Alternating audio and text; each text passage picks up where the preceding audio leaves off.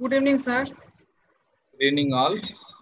Welcome to Post-Graduation Entrance Test, EXRXINDIA'S online coaching. And today we are having the first session.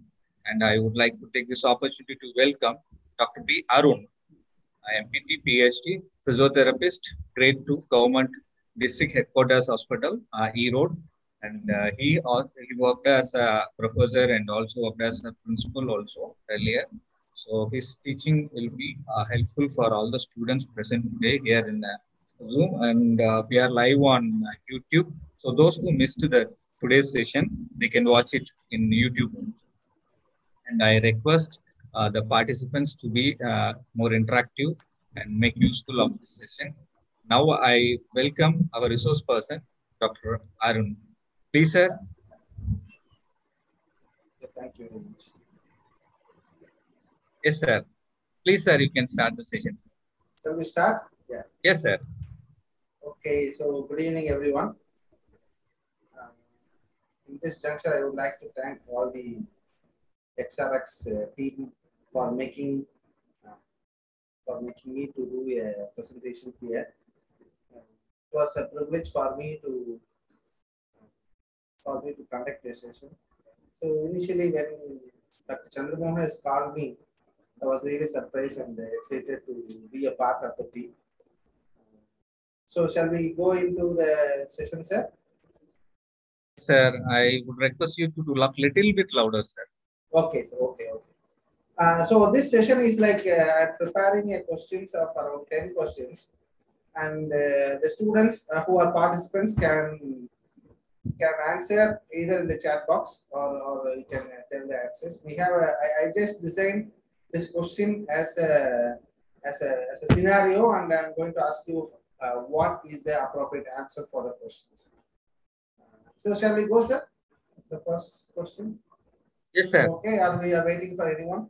No, sir. No, sir. Slowly, one by one, they will be joining. Okay, yes, sir. So first of all, I would like to thank the EXRX team and Dr. Chandramohan for giving me the opportunity. So students, can we go into the first question? Okay. So it was all the questionnaires were bigger. Kindly read slowly. I will also read through it. Please understand the question very well. Then we'll go for the answers. Right.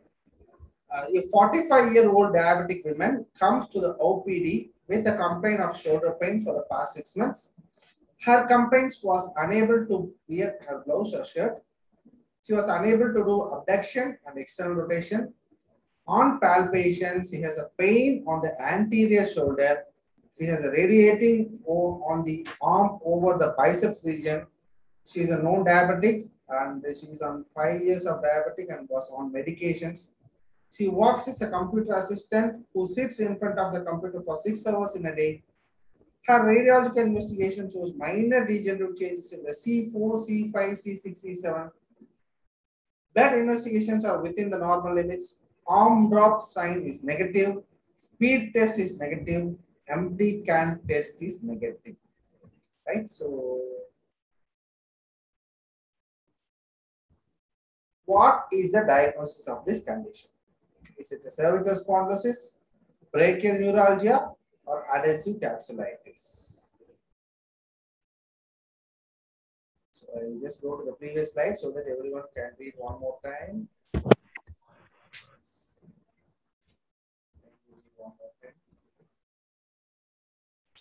Akshita says C.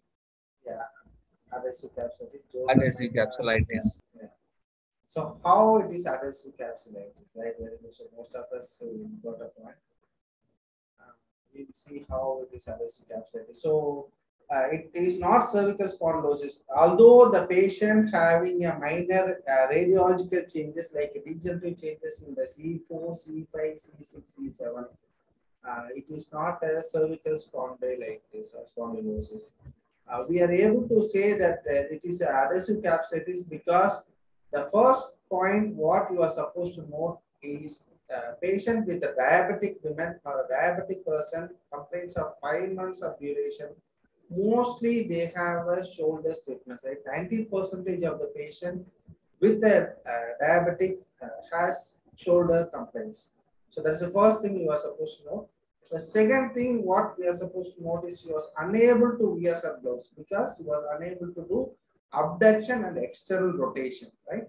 So the first movement gets affected in the adhesive capsulitis is external rotation. When you are not able to do external rotation, your abduction will get restricted. So once you are do the external rotation only, your abduction was able to do. So the first movement gets affected is the external rotation. So that should be noted in the adhesive capsulitis. Sometimes, right, like rarely, the patient with adhesive capsulitis has pain radiating to the biceps region. Sometimes it may also radiate to the trapezius region. Adhesive capsulitis may have a radiation symptom. So, if the patient with adhesive, the radiating symptom doesn't mean that it is no problem. Very rarely, the adhesive capsulitis might have a radiation of the symptoms. And the other things what you have noted is palpation on the anterior shoulder causes pain, right? So there's a capsule tightness on the anterior side. So when you palpate on the anterior side, the patient will have severe pain. That is one of the important points we are supposed to know. Others, I just put as bed investigation not used to confuse it. And how it related to the person sitting in the computer. When the person sits in the computer for more than 3 hours, they knowingly, unknowingly goes for the slouch posture. When the shoulder goes for the kyphosis, there is a lot of restriction in the shoulder. That may also enhances the tightness in the shoulder. So as I put, the arm drop sign is negative, right? So there is no involvement of rotator cuff rupture. In rotator cuff rupture, the patient have a positive arm drop sign, right? And the speed test is negative. Speed test is for to identify the biceptal tendinitis. So it is also negative. MT CAN test is negative to identify or a confirmatory test for the supraspinatus tendinitis. So all these are negative. So we are able to conclude it as adhesive capsulitis, right? Is that clear, students? Shall we go for the next? Most of them, I think everyone has told the correct answers. Yes. Anybody wants to discuss this question further? Any doubts? Please raise your hand. Yes, yes, please. Hello, good evening, sir. I'm Supraja. Yes, good evening. Sir, according to some recent journals, they're saying all these tests, MT CAN test Yes. and drop arm sign, all that, they're not. They say it's not very reliable. So how reliable is it to confirm a diagnosis based on that? All these special tests are very important because 90% of the special tests are available only. They have reliability test and they found out that all the special tests are more or less reliable. We will go with the history as well as the special test. We are not able to confirm only through the special test, whereas we are able to go along with the history of the individuals. Okay, sir. Thank you. As a musculoskeletal physiotherapist, we are supposed to understand the special test and has to do the special test so that it's a confirmatory test for the diagnosis, which can be related with our clinical signs and symptoms. As your X-ray or CT scan report says, please correlate with your clinical symptoms. We are supposed to correlate with our clinical symptoms. Okay, sir. Thank you, sir. Thank you. That was a good question. Shall we go to the second question? Yes, somebody is requesting you to talk a little bit louder. Okay. So we'll move into the second question. Question number 2. A 60-year-old woman visits our outpatient department with the pain in the right side of the knee for past 2 years. Her chief complaints are unable to squat and not able to bend her knees. She is hypertensive for the past 10 years and on irregular medications. She is not taking proper medications. On observation, there is no deformity in the knee or the ankle. Tight hamstring muscles noted with 1990 test. Radiology shows osteophyte formation in the knee and narrowing of the joint space is noted. Valgus test is positive. McMorris test is negative and Lachman's is negative. Right, so it's a 60-year-old woman with the right knee pain and she was unable to squat and this is hypertensive woman. Tightness of the hamstring muscles. Radiology shows osteophyte formation, joint space narrowing. valgus test is positive, McMurray's test. Is it a MCL, medial collateral ligament injury, or osteoarthritis of the knee, patellofemoral pain syndrome, or ACL rupture?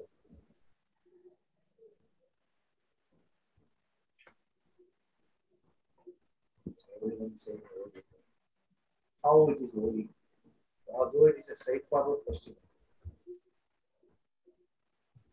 So how we will confirm it as osteoarthritis of knee joint?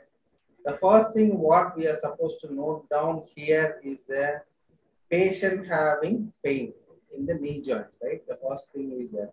The second thing is the age factor. So patient with the 60 years of age might have a degenerative changes in the knee joint.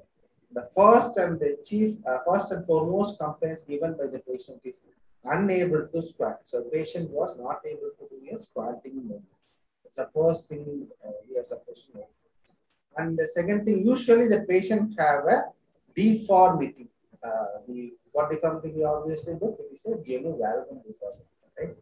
So still the patient doesn't have a deformity, doesn't mean that it is not a degenerative changes. Most of the patient with osteoarthritis of the knee joint have a tight hamstring muscles. So which can be elicited by the special test like 1990 test. We will make the patient in the supine line. Hip is flexed to 90 degrees, and then we will ask the patient to extend the knee to 90 degrees. When the patient was not able to do the test, it shows there is a tightness of the hamstring muscles.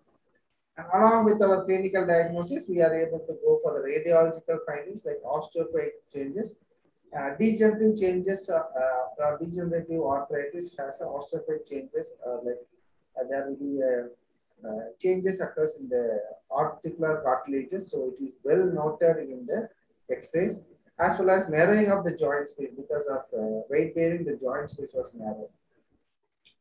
And to confuse everyone, I just put McMurray's is negative and Lachman is negative. Valgus test is positive. Sometimes osteoarthritis of the knee joint, we do a valgus test, and if the valgus test is positive, it indicates that there's a medial degenerative changes. Not only in the collateral ligament test, it is valgus and varus tests are positive. Sometimes in the degenerative changes also, valgus and varus tests are positive. So it is not a patellofemoral pain syndrome because the patient doesn't have any other features like immediate pain or stiffness like that. It was not noted here. So it is not a patellofemoral pain syndrome. And patellofemoral pain syndrome mostly comes in the young individuals, not in the elders.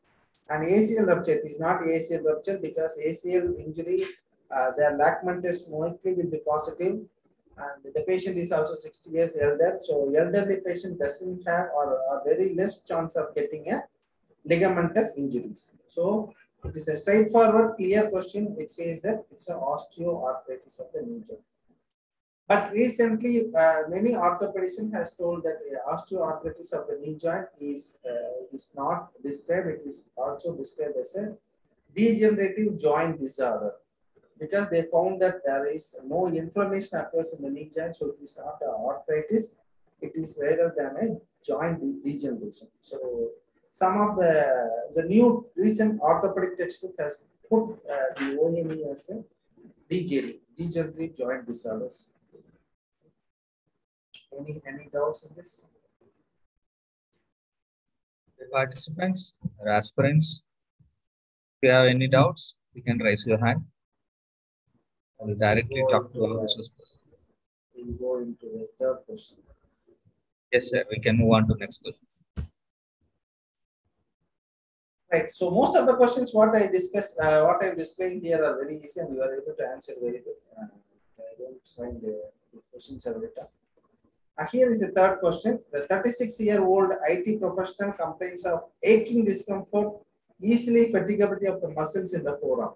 She complains of pain, weakness, and complains of pain and weakness exacerbated by activities which require repetitive pronations. Patient complains of inability to tight the fist, so she was not able to tight the fist. Nocturnal pain is present.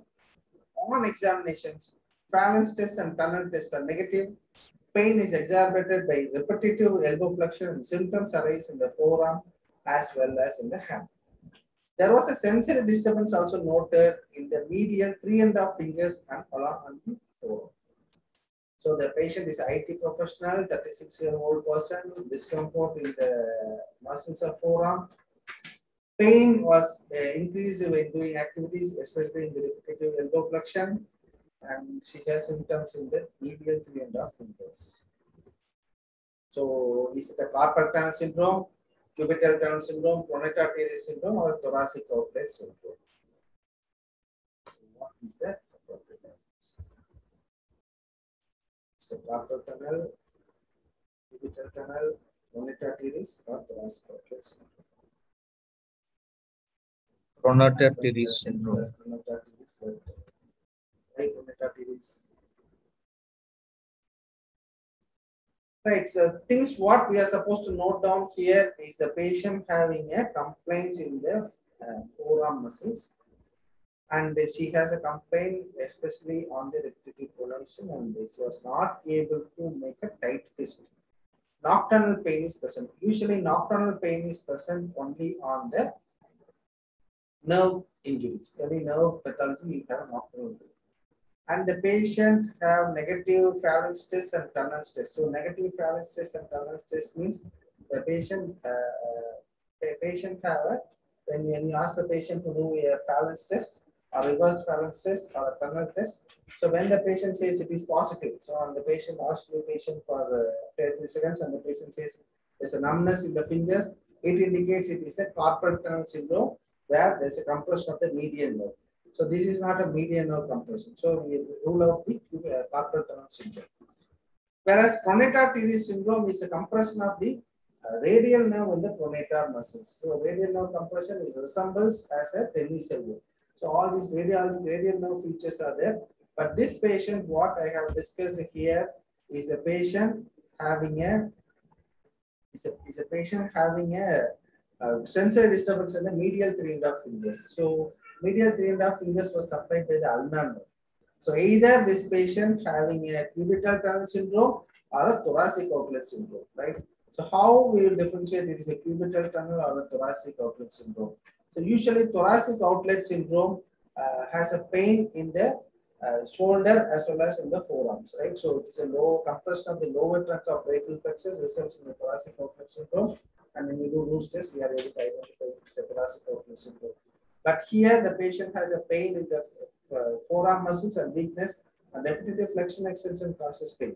So when you do repetitive flexion extension, there is a excessive movements at the elbow, and the nerve, ulnar nerve, which passes superficially over here, will get impinged. So this is a cubital tunnel syndrome. The patient will get impingement in the ulnar nerve and results in producing pain. So it is a cubital tunnel syndrome, right? Pronator teres syndrome is a median nerve compression, results in median nerve symptoms. Whereas here the medial 3.5 fingers was involved, and sensory disturbances, it is ulnar nerve distribution, so it is a cubital tunnel syndrome. Like any discussions in this? Some of the students has put it is a pronator teres syndrome or a carpal tunnel syndrome. Since it is a repetitive pronation causes pain, you might all think that it's a pronator teres syndrome, but still it is not a pronator teres syndrome.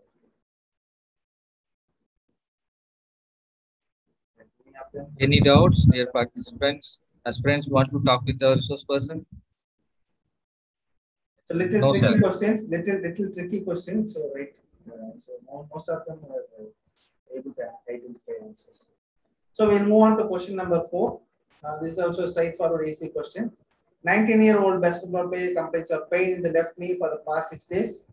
She plays basketball for the past 10 years and plays 3 hours per day. Right. So for 9 years she started doing basketball, and she's playing at least 3 hours per day. Her shoe was 1 year old. Right. She was having a history, no history of fall. So there is no history of fall. She complains pain around the knee, marked swelling was noted, and limited range of motion.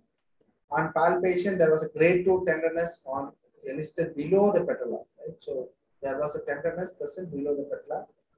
Clot test and patella grind test were negative. There was no features of clot test and patella test, and Lachman test is negative. McMurray's test is also negative. So what may be the diagnosis? Is it a contromalacia patella, pre-patella bursitis, pre-Sansonis bursitis, or ACL injury? Controlation patella, prepatellar bursitis, limited fusion filament, or breast and spinous bursitis. This is a 19-year-old basketball player who always jumps. There is a marked swelling in the knee and it's limited range of motion. There's grade 2 tenderness elicited. Right, it's a prepatellar bursitis. How we'll confirm it is a prepatellar bursitis? The first thing we are supposed to note down is the tenderness below the patella. And what's the other name for prepatellar bursitis? Anyone can write here? Prepatellar bursitis.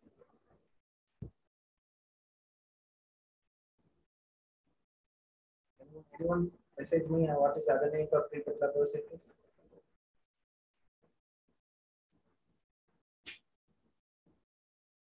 Prepatellar bursitis. One person, okay. So it is also called as housemaid's knee. Usually, housemaid's knee patient have usually occurs in the players, especially the basketball, volleyball players. They just jump, which causes inflammation of the bursa. Here, from the history, we are able to identify there was a pain around the knee joint. Swelling was noted and limited range of motions. It is not a contra-malleolar patella since the patient doesn't have a positive patella grain test as well as Clark test. Both are the confirmatory tests for the contra-malleolar patella are also called as patellofemoral pain syndrome. As well as in the contra-malleolar patella or the patellofemoral pain syndrome, you feel tenderness over the patella than below the patella. That's the inferior part of the patella. When you feel tenderness, then it indicates there is some bursitis, inflammation of the bursa. Other than that, there is no problem in the ligament injuries because Lachman test is negative. It's a confirmatory test for ACL. McMurray's test is negative. It's a confirmatory test for meniscal. So all these are negative. We can rule out all these things. And when you go look into that, we have only two options for the pain. One is a contra-malleolar patella or the prepatellar bursitis. Prepatellar bursitis. So prepatellar bursitis is the right answer because she has limited range of motion, marked swelling, and grade 2 tenderness. And moreover, when you wear a poor shoes or ill-fitting shoes, which also will precipitate or increase the chance of getting the prepatellar bursitis. So usually the players will get prepatellar bursitis. The appropriate answer is the prepatellar bursitis for this question. It's also not a best answer in bursitis. So we move on to the next.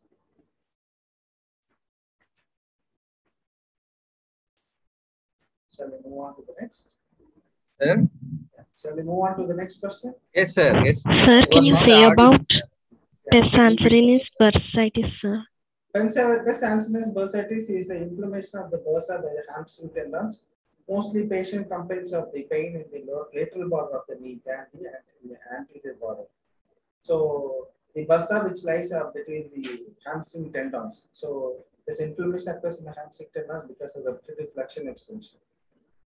So this condition patient has a pain in the anterior border, so it is not a best answering bursitis.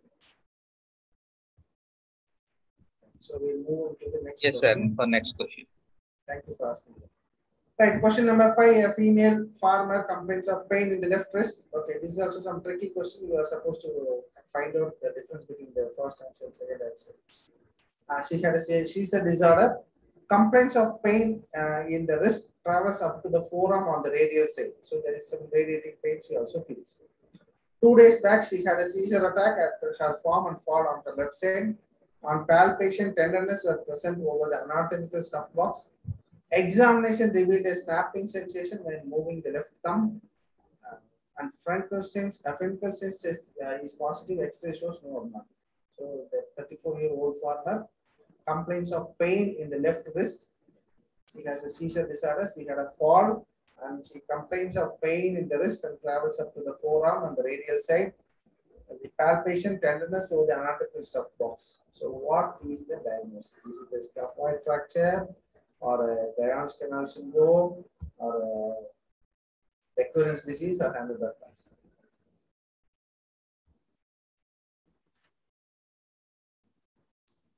answering Caesar, recurrent syndrome. It's also a straightforward question. But why not it is a scaphoid fracture? How you rule out a scaphoid fracture? Since when you palpate the scaphoid bone on the anatomical of box, patient complains of pain. That's one of the diagnostic, clinical diagnostic tests to rule out the scaphoid fractures. So, but still the patient has a complaint on the anatomical stuff box, but X-ray shows there is no abnormality, so we can rule out it. The only thing what we are going to say it is a recurrent disease is frontal cyst. So when you make a fist and ask the patient to move on the ulnar side, the patient has a pain in the radial side of the radial side. That indicates there is a recurrent disease. There is a degenerative changes in the tendons. Apart from that, I just put a seizure disorder to confuse the people. The seizure disorder doesn't have any relation with the recurrence, right? The other test, Guyon's canal syndrome. What is Guyon's canal syndrome? Is ulnar nerve injury where the ulnar nerve gets trapped on the hook of the hammer. So the patient will have a tenderness or radiation over the ulnar nerve region. Same as handlebar palsy. Those who are long cyclists will keep the wrist in the flexion position, passes compression of the ulnar nerve, results in the ulnar nerve palsy. Right? So it is not the ulnar nerve palsy because patient doesn't have a features of medial three-finger finger weakness or anything in the hypothenar muscles, where the patient has only pain on the medial side of the wrist. So the confusion between it is a scaphoid bone injury or a recurrent disease. And since the X-ray says there is no problem, and we'll go for the recurrent disease. So we'll go into this next question. Yeah. So a 44-year-old male taxi driver complains of pain in the lower back region. Physician referred to physiotherapist advises IFT and IPT. Many physicians does that. If the patient has a low back pain, they just write to us as a foot traction and the IPT. That's the only thing they know, right? Most of the physicians. And history says that he will drive for 9 hours. He didn't carry heavy weights or doesn't carry. Recently, he didn't do anything.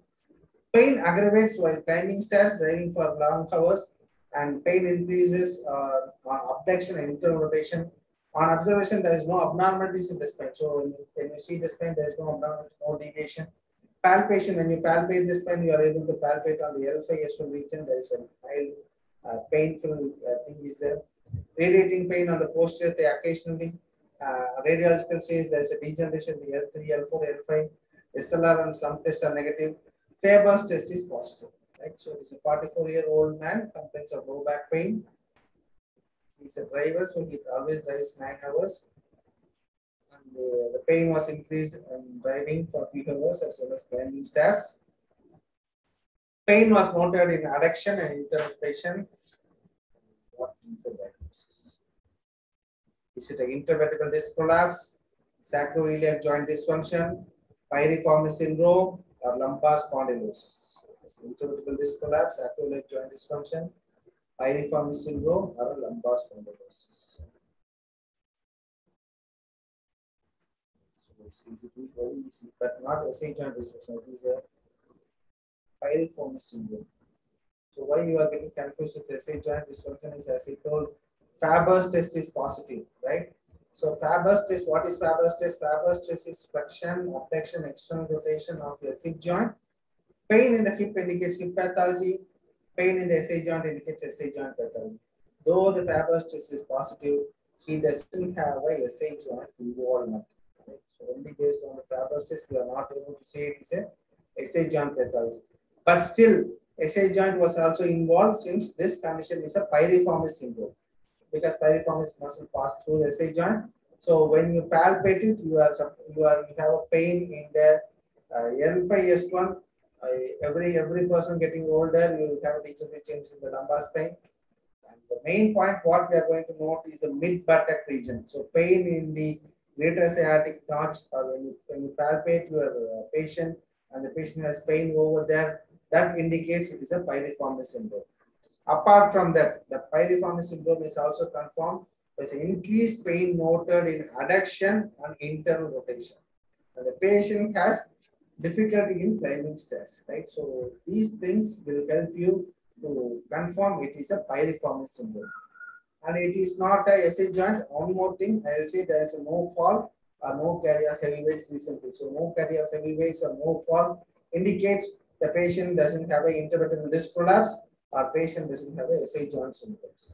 So it is not lumbar spondylosis. Since although the X-ray shows degeneration, it doesn't indicate it is a lumbar spondylosis. Right? So sometimes, mostly when you get older, when you take X-ray after 40 years, 50 years, 90% of the individual has shown there's a degeneration in this spine. So it doesn't mean that the spine degeneration is there. So it is a spondylotic changes, right? So the correct answer, appropriate answer is the piriformis syndrome. Is it okay for you? Any discussions over here? Sir, yes, sir. One question from YouTube, sir. Yes, sir. I think fourth question, why not chondromalacia of patella? I think fourth or fifth. Fourth question. Chondromalacia patella is yes. not there because the special test, Clark test and the patella grind test were negative. That's what I told you. Okay, sir. Thank you, sir. Okay, Kumar Monaj, you got the answer. We can move on to next question, sir. So we move on to the question number 7. So this is also very, very easy question. You are able to identify very quickly.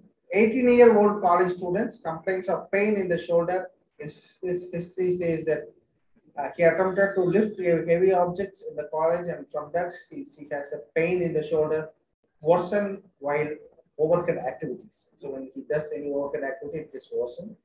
He's a volleyball player and plays for his college. He has a thyroid problem in the early life. On examination, no abnormalities of shoulder, full range of motion in the shoulder, pain over the anterior shoulder while palpation, speed test is positive, knee test or Hawkins test are negative. Right, so he's a 18-year-old college student and a basketball player, a volleyball player, and he does sudden lifting of heavy object causes shoulder pain. And the pain was increased on the overhead activities, and there was no abnormality, full range of motion, pain in the anterior shoulder. Speed test was positive, other test was negative. The options are biceps rupture, rotator cuff injury, supraspinatus impingement syndrome, bicipital tendinitis. Biceps rupture, rotator cuff injury, supraspinatus impingement syndrome, on bicipital tendinitis. So the question one is saying A, biceps rupture, another one is saying E is answer. Biceps rupture is a good guess, but still there was full range of motion of the shoulder. You cannot say it is a biceps rupture. And one of the positive features of biceps rupture is when you ask the patient to bend the shoulder, you are able to bend the elbow. You are able to get a Popeyson, right? So when you ask the patient to flex the elbow, the biceps rupture, the Popeye sign will be found out. So when you see the Popeye sign, you can say that it's a biceps rupture. The speed test is positive only in patients with the bicipital tendinitis. So it is not rotator cuff injury, since I put as knee test is negative, Hawkins test is negative. So there is no rotator cuff injuries. And the patient have lifted the heavy weight and overhead activity is problem. So overhead activity always causes biceps or rotator cuff. Since we say that knee test and Hawkins are negative, so we can rule out rotator cuff, whereas we will stick back to the biceps. So the only condition here which was noted is the bicipital tendinitis. Supraspinatus and rotator cuff was ruled out because we don't have the knee test or Hawkins tendinitis. Both are negative. And there is no biceps rupture because I said the patient will have a Popeye. So we finalize with the bicipital tendinitis. Although it is little confusing, but based on the speed test, we are able to say that it is a bicipital tendinitis. Based on the features, what I have given. Right? Is it clear? It's not X-ray, supraspinatus impingement syndrome or the rotator cuff injury because all the special tests are negative. And the patient have full range of motion. Biceps rupture patient doesn't have a full range of motion. and pain on the anterior shoulder, right? So it's also not the type of maybe supraspinatus we can consider, but still the both the tests are negative, so we can exclude supraspinatus. The only condition here which was possible is the biceps tendonitis. Right, so we move on to the next question, question number 8. This is also a very easy question. A 21-year-old college student complains of back pain when he attempted to lift a Maruti 800, which is parked in front of his car. Right? So this was actually happened to one of my students. A car was parked in front of his car, so he tries to lift the car up and he starts moving. He thinks that he was able to lift it up and move, but he ends up with a pain in the back. So he has a radiating pain till the posterior cuff, sometimes till the cuff. He has aggravation of pain during coughing and sneezing. His pain aggravates while driving for the car more than 1 hour. Examination of the muscles, examination spasm over the paraspinal muscles, and feel tenderness of the L5S1. ROM is restricted both flexion extension. There is no abnormalities in the bone, slump test, SLR bypass. Very easy condition, right? Everyone can say it's IVD, right? It is not pyriform since he has lifted, he tries to lift. There is no lumbar spondylosis. We can rule out lumbar spondylosis since it is a younger group, so there is no lumbar spondylosis. There is no SI joint dysfunction also. So there is no involvement of the SI joint. It's a straightforward question you are able to answer because it's a 21-year-old boy. So he might not have a lumbar spondylosis. That is very rare. So there is no degeneration. He has a history of sudden lifting. Heavy lifting always causes disc to push out and causes disc collapse. And the radiating symptoms also says he is a disc collapse. One important thing everyone should note as a DPT graduates, we are supposed to notice coughing, sneezing. If the patient says pain, it indicates disc collapse. When the patient tries to cough, tries to sneeze, or when he do a Valsalva maneuver, and the patient says there's an increase in pain, sometimes laughing also increases pain. When the patient says all these which aggravates the pain, then you are supposed to think about, right, it is not a muscle problem, it is a nerve problem. So from that also we are able to identify. Most of the diagnosis we are able to make through the proper history collected from the patient. And other features which helps, it is a back pain because the patient has a spasm, paraspinal muscle spasm, tenderness over there, and slump test SLR or facility which shows it is a intervertebral disc collapse. Someone is asking what? Which question? Okay, once I finish the question, I'll come back and answer it. Right? Yes, sir. That will be the best. So it is a intervertebral disc collapse, very straightforward. One more thing, I just want to ask you, which side the prolapse occurs? Is it anterior, posterior, lateral? And anyone can type the answer. Anterior, posterior, lateral. Which side commonly disc collapse occurs? Posterolateral. Very good. Why? Is there any reason behind it? Posterolateral is very good. Because the force in which it acts, it usually acts on superior. It acts. The vertebra is positioned in such a way that it compresses the disc anteriorly. So the protrusion will be posterior, and because of the ligaments present, it's mostly on the lateral aspect and not like directly posterior. Yeah, you are almost right, but it's not ligament weakness. What are the contents of the disc? When we look at the disc, we have three components, right? One is nucleus pulposus, annulus fibrosus, and the vertebral end plates. Yes. So nowadays, vertebral end plate was strongly attaches with the vertebral body. We are not considering it as a part of the disc, whereas we are considering only the annulus fibrosus and the nucleus pulposus are the part of the disc. When we look at the biomechanical component of the annulus fibrosus are arranged in a circular manner, like cross-linked in circular manner. When you look at the picture of the annulus fibrosus, you are able to understand it very well. Somehow it was designed that the posterolateral part of the annulus fibrosus are little weaker when compared to the posterior and the anterior. So that is one of the reason why the nucleus can escape from the center to the late outside is through the posterolateral part of the disc. So that is one of the reason why the posterolateral disc prolapse is very common. Very good answers, everyone. Right, shall we go into the next question? Right, question number 9.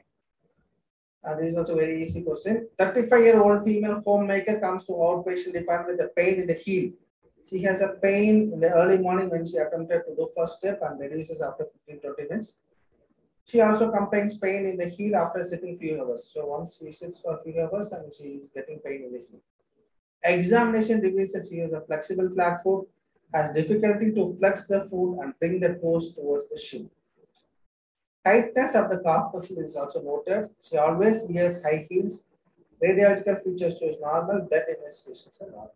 So she's a homemaker, 35 years old lady, complains of pain in the heel, pain especially in the early morning. She has a flat foot, that's flexible flat foot. She has a tight calf and wears high heels. So what may be the options? Retrocalcaneal bursitis, dorsal tunnel syndrome, plantar fasciitis, or tendinosis tendinitis. Everyone has got the answers.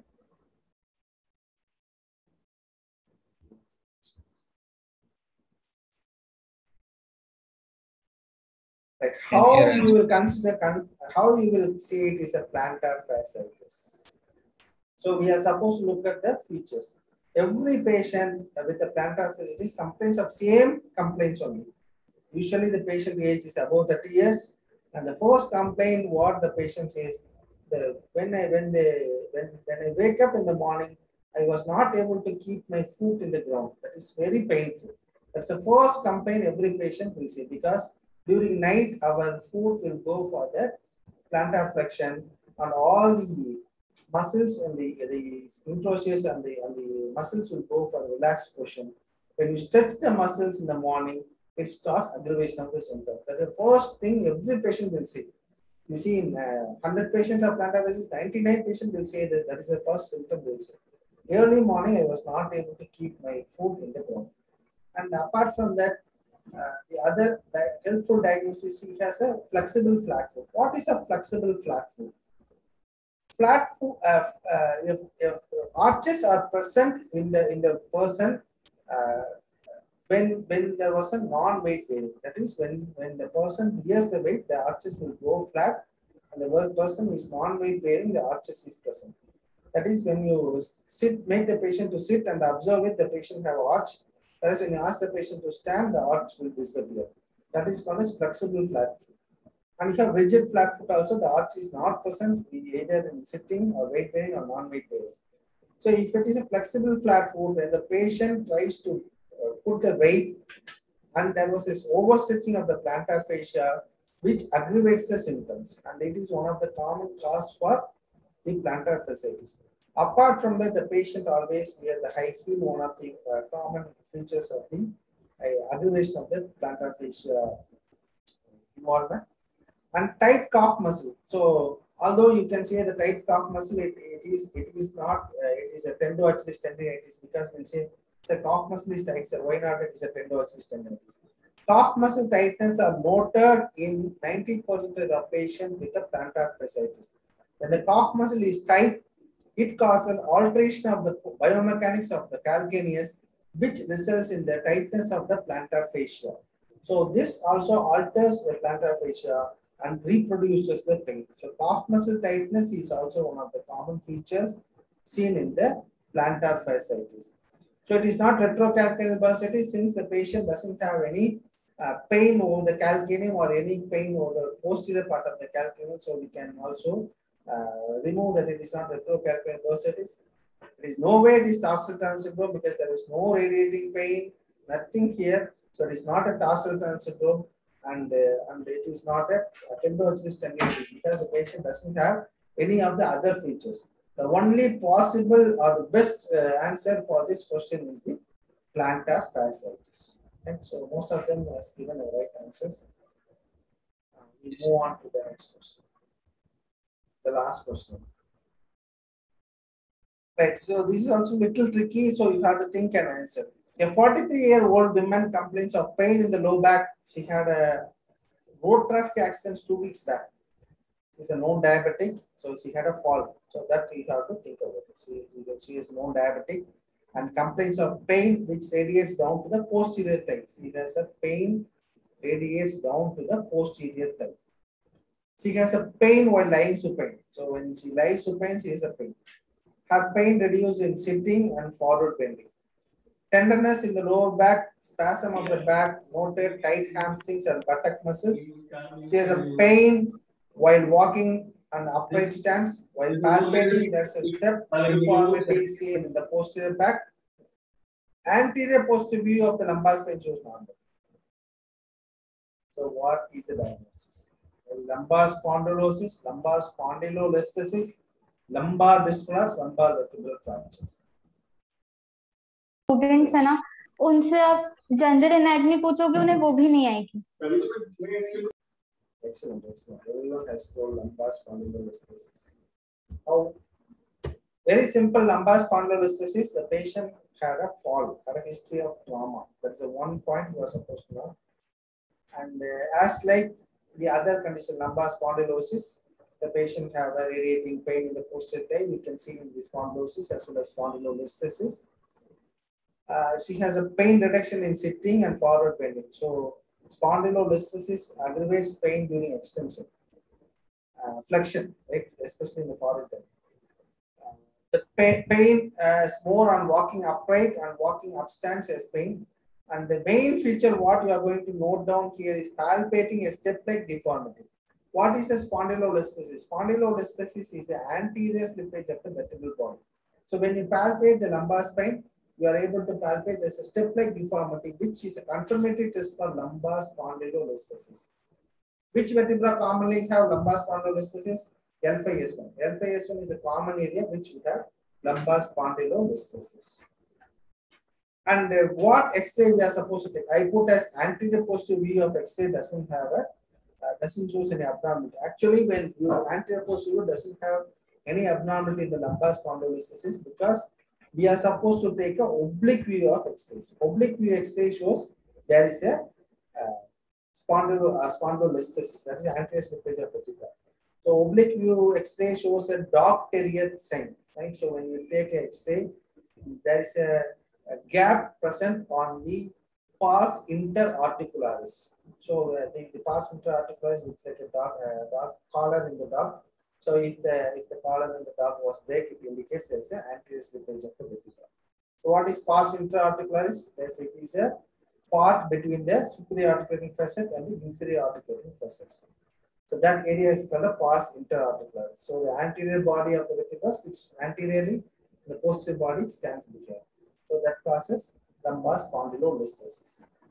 So you may also think as a fracture. That's what anterior posterior doesn't have a more pain. So it is appropriate answer is the lumbar spondylolisthesis. Retrolisthesis is also one condition where the lumbar vertebra or the vertebra moves backward is called as retrolisthesis. Okay, last question. We'll go on to the 11th one. So this is also a little tricky question. So 23-year-old athlete comes to you with a complaint of pain in the thigh. Pain is worse in the downhill running, become worse when with the activity after pain-free start. He also complains pain radiates from the knee proximal or distally. On examination, pain localized on the lateral part of the knee, tenderness over the lateral knee, tender point at the lateral femoral condyle. Examination reveals of hip abduction and weakness of hip abductors. Specifically, gluteus medius got weakened. Ober's test and Nobel tests were positive. Ober's test and Nobel tests were positive. So is it a disc prolapse or meralgia parasitica or IT band friction syndrome or hip snapping syndrome? Right, it is IT band friction syndrome. How it is IT band friction syndrome? Because the patient, not only because of the positive test of Ober's test or Nobel test, Ober's test is positive in the IT band tightness. You can see when you do the Ober's test, it is clearly positive. Though it is a positive, the IT bands gets inserted on the lateral part of the knee joint. So there is a tenderness occurs in the knee joint and there is a lateral femoral condyle with tenderness. Along with that, sometimes the patient have a radiating features like proximal distalling in the knee joint because of IT band. So IT band tightness may also produces some radiating pain. It is not pure radiating as like as the nerve involvement, but it is radiating. The pain is worse in downhill running and becomes worse after activity is a common symptoms of the IT band. Apart from that, there is a restricted adduction and weakness of hip abductor. That is, gluteus medius got weakened. So when the gluteus medius got weakened, there was an increased activity of the other muscles to overtake it, which is one of the commonest diagnoses we can make it as a IT band friction syndrome. It is not meralgia parasitica. There is more nerve compression occurs in the lateral femoral cutaneous nerve of thigh. Whereas this lateral femoral cutaneous nerve of thigh also has a pain in the lateral part of the thigh, which resembles like IT band friction syndrome, but the patient will have a burning sensation in the thigh, and the patient have a history of wearing tight jeans or tight lower body wears, which causes the meralgia parasitica. It is not a hip snapping syndrome because when hip snapping syndrome is when the internal or external. Internal maybe there is a iliopsoas moves over the pelvis, or external maybe the hip abductors, the gluteus moves or rubs over the femoral condyles, which causes hip snapping. When you do abduction, the patient will have a audible click sound will be there. So here I didn't mention any audible click sound, so it is not a hip snapping syndrome, and it is not a meralgia parasitica, and it is not a lumbar disc. Lumbar disc doesn't produces lateral side pain. Right? So the best possible diagnosis is the IT band friction syndrome. Like any queries? Sir, was somebody asked Yes, sir. in the chat box? Yes. Yeah, Dohermina, I think. that he just asked me which is the how it is not SH joint dysfunction, right? Dohermina, are you there? Yes, sir. Yeah, please. Is this question you are asking SH joint dysfunction or previous? Yes, sir. This 1 minute, sir. Not this one, sir. Not this one. Is it this question? Taxi driver? Yes, sir. This question, sir. Yeah, that's to confuse everyone. I just put Faber's test is positive, so you may confuse it is a sacroiliac dysfunction, right? So Faber's test is positive in two conditions. One is the sacroiliac dysfunction as well as hip pathology, like the hip joint. When you do flexion, abduction, external rotation of the hip joint, pain in the hip produces hip pathology. Pain in the sacroiliac produces sacroiliac pathology. That is a common. But still, there is no history of fall or no history of heavy weight lifting or carrying heavy weight lift. That may significantly note that it is not a SI joint pathology. But the piriformis also runs over the SI joint, may cause the SI joint also will result in the piriformis syndrome, or piriformis syndrome later on will cause a SI joint pathology also. The possible diagnosis for the best answer is the piriformis syndrome, not the SI joint pathology. Is it clear? Yes, sir. Thank you so much, sir. Other questions? From Neha Sharma, sir, kindly show insight for PhD entrance. These type of questions comes. Mostly, I think these types of questions will comes in the CAD exams, or when you go for the Canadian licenses or American licenses. All these types of questions will come. But mostly, the entrance exam, PhD entrance exams, mostly you'll get questions on the statistics and biostatistics and research methodology. Those who are interested, they can also buy MCQ physiotherapy by Dr. And I have given around, I think 30 questions or 20 questions. I'm not sure. Yes, sir. Yes, sir. I have given some questions to our Chandramohan, and he may circulate in the group. You can answer it and can find out how you are able to answer correctly or not. Right? Yes, sir. The questions are all based on the electrotherapy part. I have to only from the electrotherapy. Yes, sir. Please. Sir. Sir, from YouTube, somebody has answered arthrolisthesis. Why not? They were asking 10th question, I think. Yes, sir. That's not that step-like deformity is very common in the spondylolisthesis, not the arthrolisthesis. Thank you, sir. Thank you so much. And I thank all the participants also. It was really interactive. So without any disturbance, you are answering and sending answers through chat. Sir, very nice actually. Yes, sir. Please, sir. Yeah. So next week I am going to take. I'll just tell you everyone. Please read through the special test. Next week we'll have a special test questions, right? So that we will prepare well and come with the answers. Don't expect me to give the Lachman test or the common special test. It will be uncommon special test for me, right? So I'll try to make some photos and you will identify what is the special test. We'll have little more interactive, right? Yes. Next week, surely. So next Wednesday, we'll have a special test answer. So you all prepare for the questions and we'll have interactive sessions. Arun sir will be available every Wednesday till the entrance exam of Aspirants, PGET. And on every Friday, Dr. Shubi will be taking classes for us. Not this Friday, from next Friday. And others also, I will slowly get their appointment and we can start one by one. So tomorrow there will be no classes. So somebody has asked one question, sir. It's in the chat box. Can I read it? Pain aggravation long-standing on foot of 30 years old, what can be suspected? Where the pain aggravates? Yoshita, where the pain aggravates? Is it in the foot, back, knee, hip? The question was not clear, right? So pain aggravates on person will be here, sir. We will ask. 30 years of age, what can be suspected? Question is from? Maybe where it was pain. Yoshita, are you there? Where the pain is, in the foot or in the calf, in the knee? Because a small alteration in the foot may cause pain in the small alteration in the foot may cause pain in the foot, pain in the knee, pain in the hip, till low back pain. That the common cause may be a small alterations. A small deformity in the foot may also cause low back pain.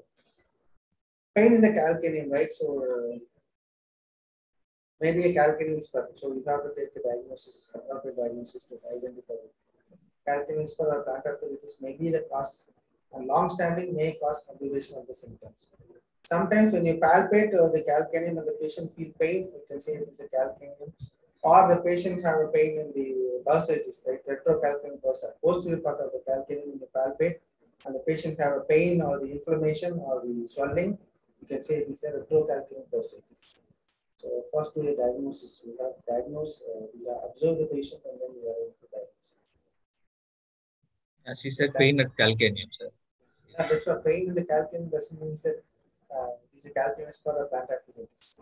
Maybe a calcaneal spur, maybe a plantar fasciitis, or maybe a retrocalcaneal bursitis. So we are supposed to identify it through the observations as well as clear examination of student. Yes, sir. And next week we'll look into the special test. Right? Yes, sir. Yes, sir. Thank you, sir. Thank you all. Thank you very much. Thank you for a wonderful session, sir. Yes, sir. We'll meet you next week. Yeah, thank you very much. Yes, sir. Thank you, sir. Good night. Good night, all. Good night, all. Any comments, please leave here. Pardon? Any comments, please send it to Dr. Chandra. Yes. Yes, sir. Yes, sir. We will do all questions. Right? Yes, sir. Yes. Thank you. Thank you. Bye.